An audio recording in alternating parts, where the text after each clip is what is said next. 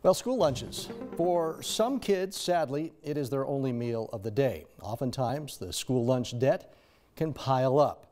But I found a man with a platform to make a change and raise funds to pay off those lunch debts. And we wanted to pay it forward.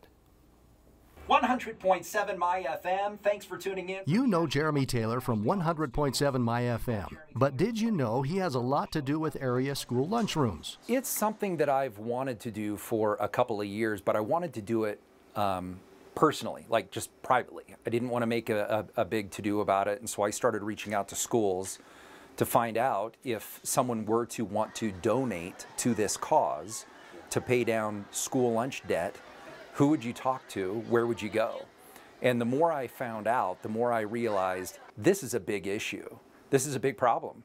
He's talking about school lunch debts and the accruing balances. So after the pandemic shutdown got out of the way in 2020, he started the Jeremy Taylor School Lunch Project January 1st of 2021. East Idaho stepped up. I mean, we've got multiple donors that have come back again and again. He's primarily the voice of the project and uses his radio platform to collect the funds. The money then goes to area school districts to pay off school lunch debt. Yep, 100% of the proceeds do go to this cause, 100%. If you donate more than $25, you get a Jeremy Taylor Morning Show Shaker Cup as a thank you. And the school districts are very thankful. And to be able to go and meet with the...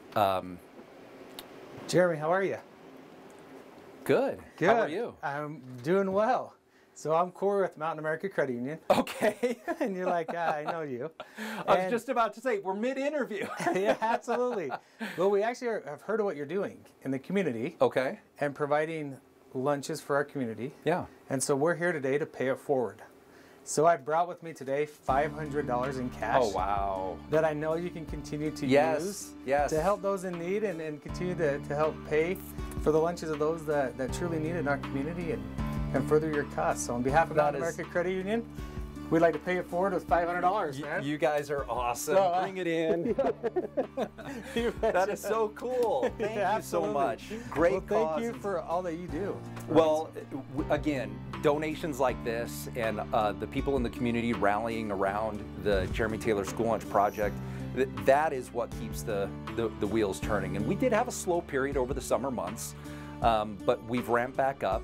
And as I told the crew here, we're about to give a donation, which is why Heather's here. We're about to give another donation next week to School District 93. Heather Plain is the Child Nutrition Supervisor in Bonneville School District 93. She agrees the Jeremy Taylor School Lunch Project is addressing a real problem. My team, they would just rather die than have to deal with the charges with a child. And so I can tell you every single member of my staff has covered a meal. They have done it so that kids will eat and those charges aren't there. A couple weeks ago, we had a situation where a child came back to school in the very same clothes they went home in, and they were starving. They hadn't had anything since they had left, so lunch was their last meal. And this is elementary school. So the next day, we met up at the district office for the big check presentation. Heather, thank you for your work. Thank your team for your work. On behalf of Jeremy Taylor in the Morning and the Jeremy Taylor School Lunch Project, I present to you, with the assistance of Mountain America, a $1,000 check to aid in your mission, feeding the kids, not just in this school, but the entire school district. We love what you guys are doing. Thank you so much. Thank you. This is very, very generous. A double pay it forward. How do you like that? Well, Heather tells me that $1,000 will feed 333 secondary level students or 400 elementary school kids. I have the link to the Jeremy Taylor School Lunch Project where you can donate with this story at news3now.com. Past donations recently have been made to Dora Erickson Elementary and the Idaho Falls School District, District 91. As for our Pay It Forward stories, they air the second Wednesday of every month. So if you know of a nonprofit organization or someone who deserves to be recognized for their contributions to the area, let me know. Just log on to news3now.com and click on News under the menu at the top left of our homepage. Then click Pay It Forward.